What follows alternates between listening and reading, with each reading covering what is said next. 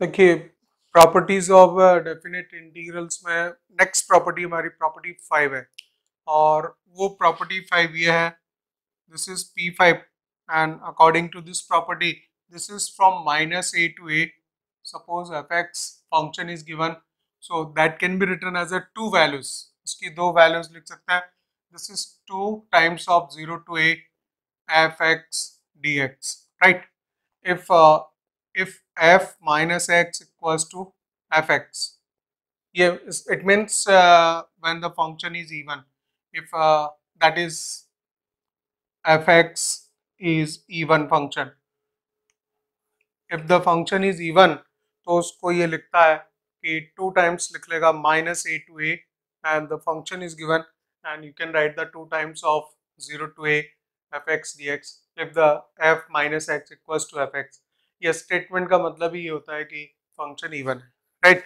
और second point ये है कि वैल्यूज को लिखते हैं हम जीरो के इक्वल, ठीक है? It is equals to zero equals to this and this is equals to this 0 if f minus x equals to minus times of fx, and that means this function is fx is odd function. When the function is odd, the it makes the value 0, और जो function अगर even है तो it makes the value double from 0 to a, limit हो जाएगी 0 to a and 2 times of that. अब देखिए main चीज ये होता है कि हमारे सामने जब प्रॉपर्टीज होती हैं ये इनका हम यूज, कोई क्वेश्चन सामने आता है तो हमें ये डिटेक्ट करना होता है कि प्रॉपर्टी को हम कैसे यूज करेंगे. पर्टिकुलर जब आप देखें कि कोई सेम लोअर लिमिट में वैल्यू नेगेटिव है and the same values in the upper side is upper limit में पॉजिटिव है, so definitely the property 5 can be used. And property 5 का इसका जो बेसिक यूज है, इसका यूज है when when the integrand is even or odd. देखिए जब हम पहले ये चेक करेंगे जो the portion which is to be integrated, तो that is known as the integrand. अगर वो देखेंगे कि वो ऑड है तो हमें डायरेक्टली वैल्यूज की जीरो मिलती है, और अगर इवन है तो वो डबल हो जाएगा, और फिर हम इस पार्ट को सिंप्लीफाई करके यहाँ ले जाएंगे एंड फिर यहाँ से उसको वर्कआउट करके आगे सॉल्व करेंगे. तो मेन यूज इसका ये है, you have to check whether the integrand value is even और ऑड.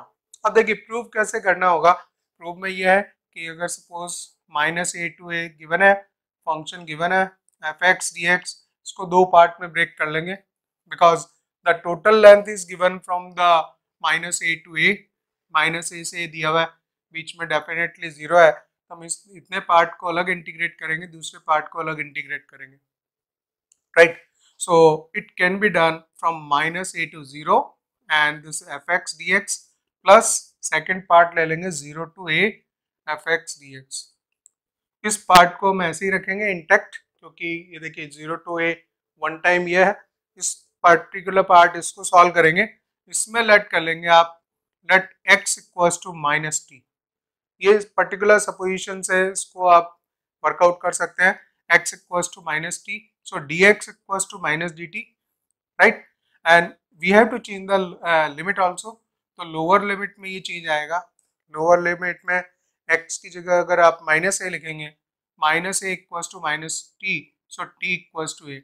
अपर लिमिट में ये चेंज आएगा, अपर लिमिट जीरो प्लेस होगी x की जगह, सो t equals to zero, t equal to zero. Therefore, इस पोर्शन को सपोज हम नया नाम दे देते हैं, let's say this is I1 and this is plus I2.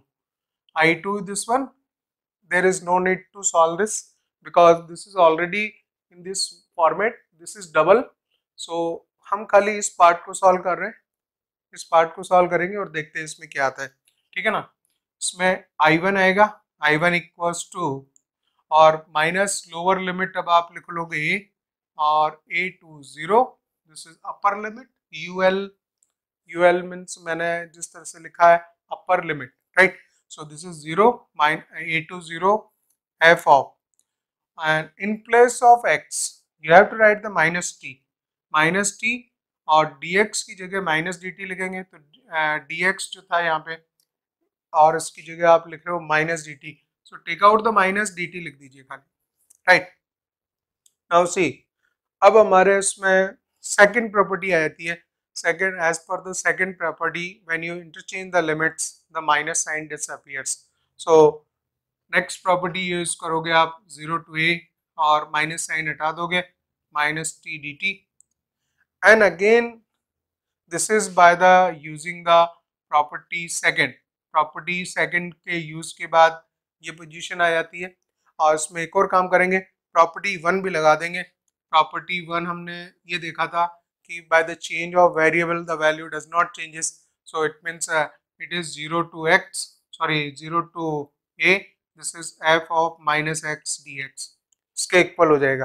Therefore जो अब आपकी अल्टीमेट वैल्यू है माइनस ए टू ए हम लिख रहे हैं, so particular value is the from this is D x, इसमें I1 पोर्शन हम सॉल्व कर चुके हैं, that is from 0 to a, 0 to a f of minus x D x, and second I2 portion as it is लिखूंगा मैं 0 to a F x D x. अब यहाँ दो केसेस लगते हैं, इन केसेस की बात करनी है, ठीक है। If case one, if fx is even function, then f minus x equals to fx, तो वो भी fx हो जाएगा। therefore minus a to a fx dx equals to, this is also fx dx 0 to a, this is also 0 to a fx dx, so ultimately it becomes the 2 times of 0 to a fx dx, right? And if case 2, this is the case 2, and as per the case 2, if fx is odd, जो कि हमने उसकी condition लिखी है property 4 में, इसकी property 5 की second condition ये लिखी है, if fx is odd, fx अगर odd होगा तो ये जो पर्टिकुलर वैल्यू है ये माइनस fx बनाएगा, then at that time minus a to a fx dx equals to, ये हो जाएगा negative 0 to a fx dx लिख देंगे इसको, ठीक है, और plus this is 0 to a fx dx हो जाएगा। सो ये पूरी वैल्यू कैंसिल हो जाएगी and it makes the value 0। तो ये